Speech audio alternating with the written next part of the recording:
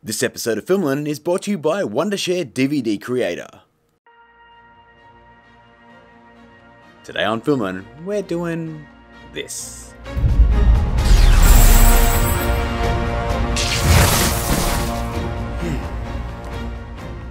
Much better.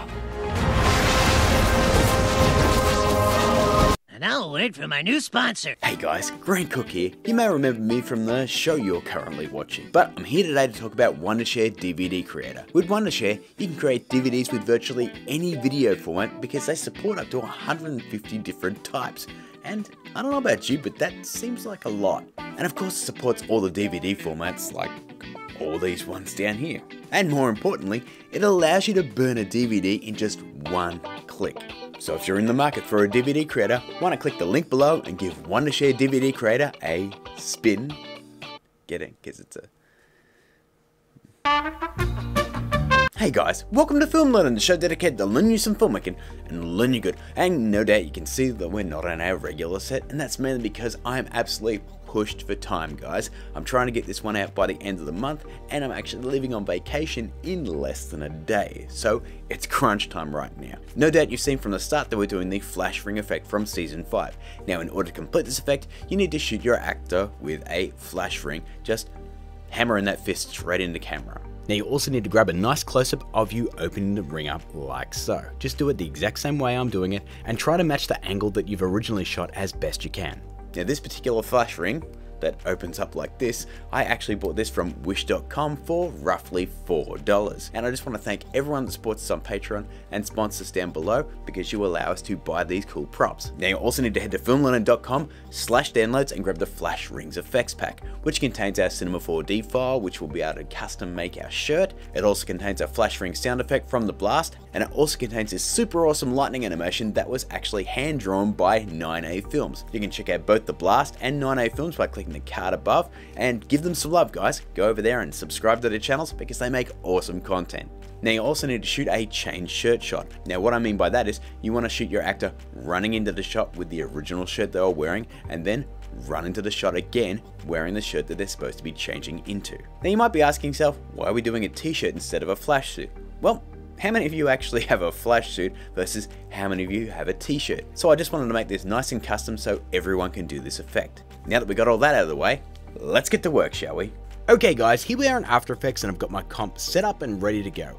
As you can see, we have our fist coming on screen and well, nothing's happening here. No ring opening, no shirt coming out, nothing.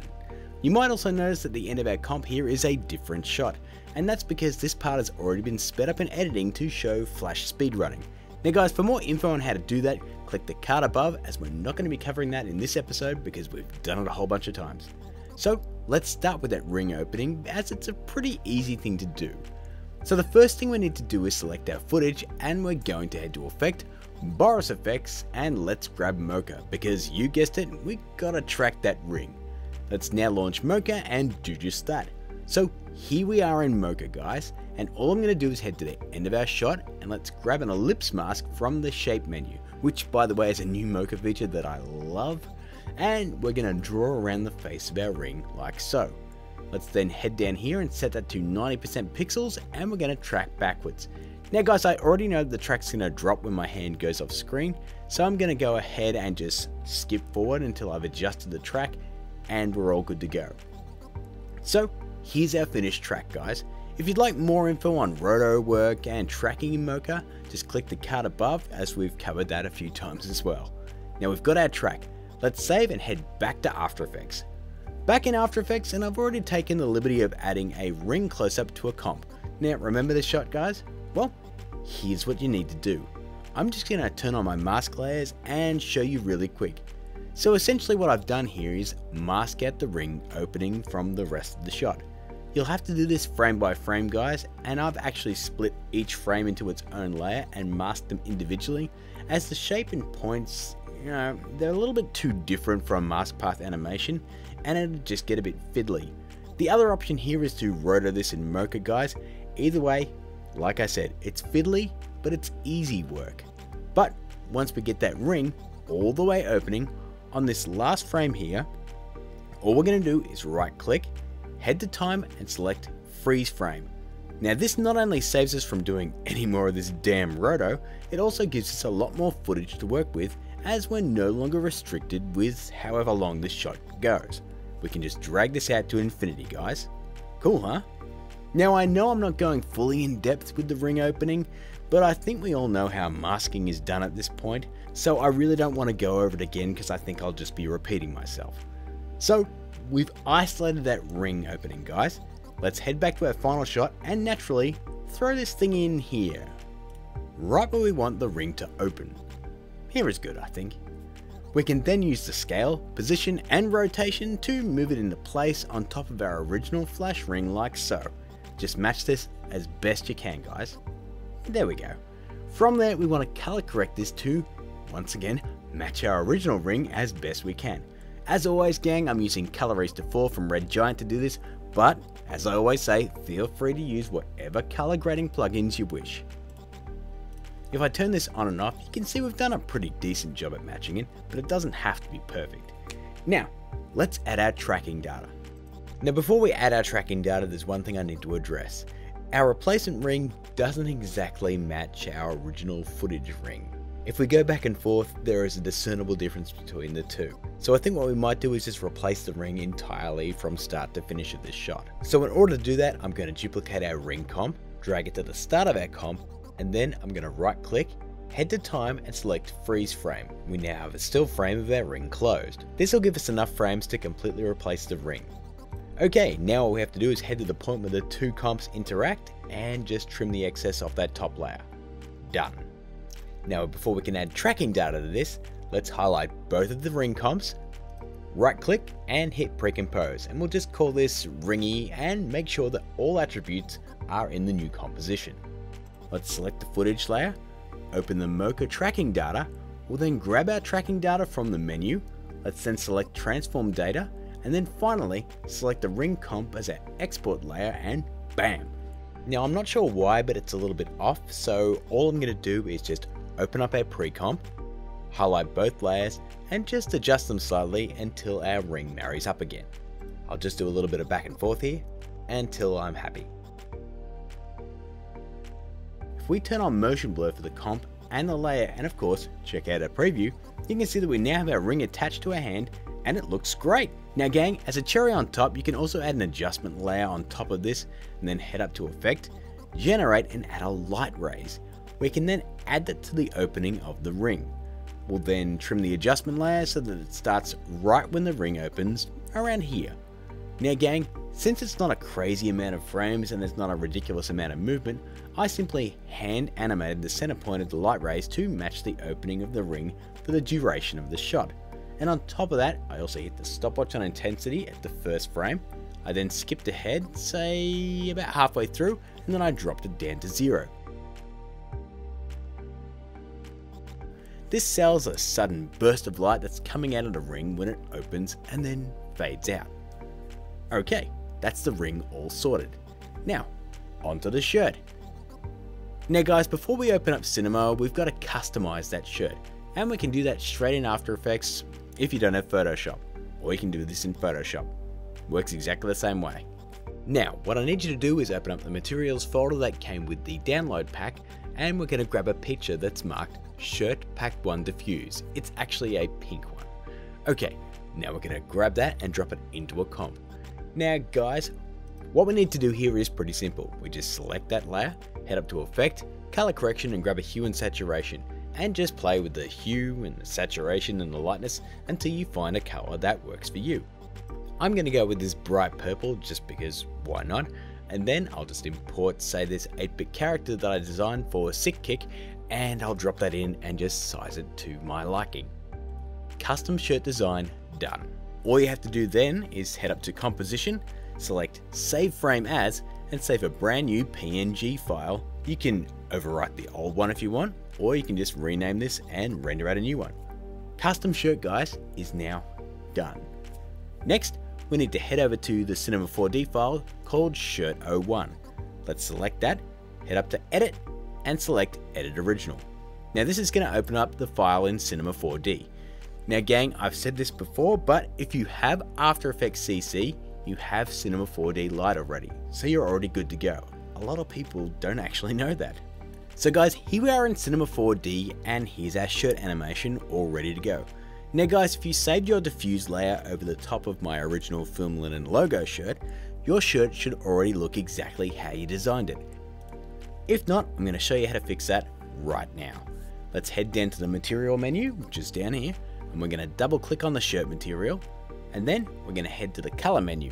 Let's click on the arrow right here next to texture and click load image. You can then grab your new design and click OK. All done. Your custom shirt is ready to go. Now guys, if I could, I'm just going to hit pause on the tutorial right now, and I just want to talk about how I've actually achieved this effect. You can see over here we've got a bunch of little purple things here. These are deformers, and they're all working in tandem to sell the illusion that this is a cloth simulation, because Cinema 4D Lite doesn't actually have a dynamic cloth sim. So what I've done here is kind of cheat and just use a bunch of these things here to make it look like crumpled bunched up cloth that is unraveling. Pretty cool, huh? Now gang, it's totally up to you if you want to change the camera angle, the lighting, however you want to play with everything in here to get the result that you want. Now, me personally, well, since I animated this for my particular shot, I'm keeping it totally the same. I just wanted to point out that don't feel restricted by what I've done here. Have a play and find out what works for you. But I'm happy, so let's head back to After Effects, shall we? Okay, so back in After Effects, we've got our shirt animation all done. So let's drop that into a comp all on its own. And from here, I want to render this one out before we bring it into our final shot, because if we just bring it into our final shot right now, it's going to be render intensive and it's going to take forever. So let's click on the layer, head to Effects and set the render mode now to Standard Final. Once that's done loading, we'll hit Control M to add it to the render queue, and let's click on Lossless. Now all I'm going to do here gang is select QuickTime and set the RGB settings to RGB plus alpha. Let's then hit render and cut back with it, all done. Okay, it's all rendered and I've imported my rendered movie file. Let's then grab it and drop it into our final shot right here where the ring opens. Done. Now we can see that our shirt is missing something, and that, my friends, is, well, on top of everything, motion blur. It looks far too clean and it just doesn't suit the shot at all. So let's head over to presets and add pixel motion blur to our shirt layer. From there, I'm going to tweak the vector samples. I'm going to increase this to say 20. Now, this is going to give us a smooth motion blur, but just to warn you, it's going to increase your render time, so you have been warned. From there, I'm also seeing a little bit of a matte line, which I absolutely hate. So let's head back over and add a matte choker to our shot right here. That just works fine on default, so I'm just going to leave that as is. Next up, we need to blend our shirt into the shot a little better. And you know what's coming, guys. I'm going to add Colorista and adjust the shirt color to match our shot a little bit better. I'm so predictable. Nearly done, gang. I also decided, since the focal point of our original footage right here is my hand, so the shirt shouldn't be in focus, right? So let's head up to Effect, Blur and Sharpen, and grab Camera Lens Blur. I think I'll leave this on, say, 2.5, and then check Repeat Edge Pixels. We need that on. We'll then hit the stopwatch. I'll then head to the end of the layer and crank this up to, say, 12. This way it gets more out of focus the further it moves towards camera, which makes sense. Now guys, last step with the shirt. This is a little something extra that I feel adds a bit more depth to the shirt animation, so let's head to Effect, Distort and add Turbulent Displace. We're going to set this to Bulge, and then set the amount to 0. We'll then hit the stopwatch, and then we're going to move ahead, say 15 frames, and crank it up to 25. Let's then jump ahead another 20 or 30 frames and set it to 35. Now guys, what this is going to do is make it look like your shirt is billowing during camera movement, thus better selling the idea that it's a real shirt moving through space. Now one last cherry on top, gang. Let's duplicate our ring opening and we'll drag it above our shirt layer. Done. From there, I want to head to the very first frame of our shirt animation, and what I want to do is trim this ring opening comp to last only one frame on this frame right here. So let's trim the front, There we go. And then we're just going to skip ahead one frame and get rid of the excess there. Now from there, I'm going to grab the pen tool and we're going to mask around this part of the clasp opening right here. We'll then feather that out. Nice. That way we see the shirt peeking out from the inside of the ring before it's fully open. Now gang, of course I've added the lightning to the final shot as well and some camera shake, all things that I've covered multiple times before, so I'm not going to be going over them right here. Now as far as our second shot goes, when the shirt change occurs, well, it's really just the same method of adding the shirt render to the scene. The only real difference being is that you're combining two separate shots together, your regular shirt shot and your change shirt shot. You can see that I've done that here. It's a pretty easy cut, you just wait till the person's kind of blurred out. Once you add the shirt O2 render on top of that, it kind of all comes together quite easy. Now guys, I honestly wish I had more time to go in depth on this one. I might do that on a stream when I come back from vacation, but sadly my time is up. Because that, my friends, is another effect.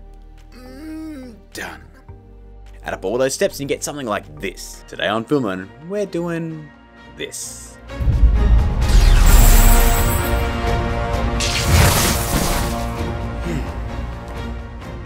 Much better. So guys, that's my take on the Flash ring effect from The Flash Season 5. As you can see, it does take a few steps to get right, but in the end, it looks really awesome. But once again guys, that is my time. If you did enjoy the episode, please smash that like button, I really do appreciate it. And hey, if you are new here, hit that subscribe button and turn that notification bell on so you don't miss a single Film Learnin episode. There won't be a Film Learnin episode next week guys, I'm sorry about that, but I'm taking the first vacation I've had in 2 years, so whew, looking forward to that. I've also got 2 other episodes of Film Learnin right over here. I've got my social media crap above my head. You can check out our Patreon here, or you can just click that join button below if you want to sponsor the channel. But until I see you again guys, keep learning.